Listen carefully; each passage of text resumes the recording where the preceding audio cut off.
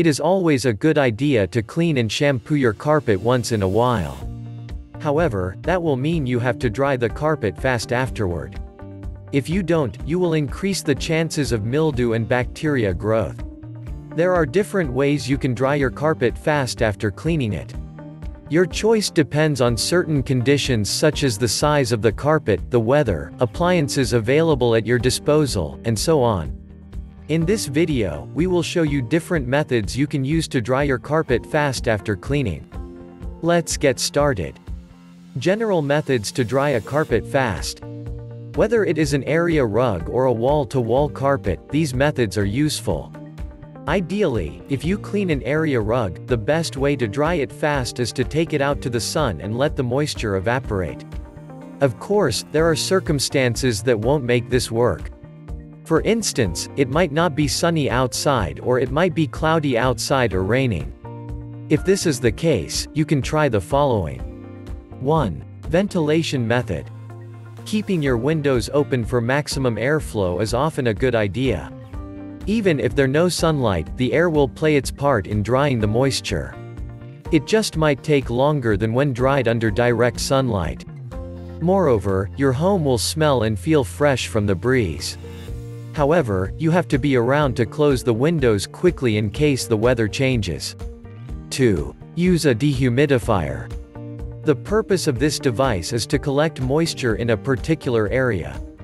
As such, it can help dry a carpet fast. Simply place a dehumidifier in the middle of the room and set it to high. However, you have to make sure you check it often to empty the tank of the water it has collected. Dehumidifiers come in different sizes.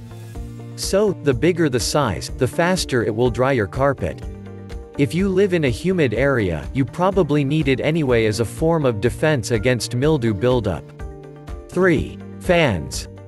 Whatever type of fan you have will come in handy here. Fans will work great with opening your windows as it will help circulate the air better. This will greatly improve the results you'll get. If it is a particular part of the carpet you need to dry, you can place a table fan by the spot.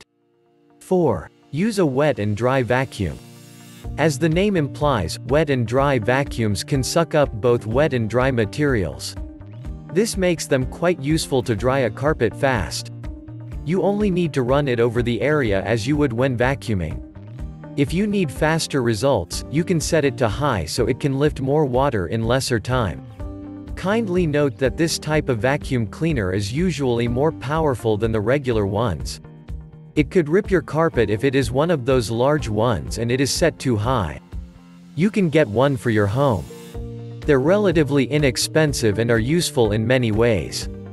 Drying your carpets fast being one of them. 5. Use a carpet cleaner. Since you want to dry your carpet fast after cleaning, you can clean it the professional way.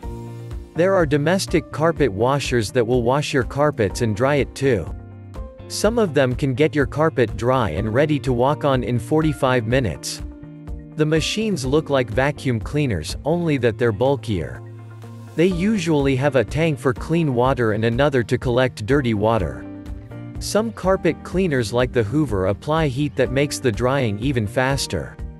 You can even get a carpet shampoo from the brand to use with the machine. You will be better off using an approved carpet shampoo or the carpet cleaner brand's own to avoid invalidating your warranty.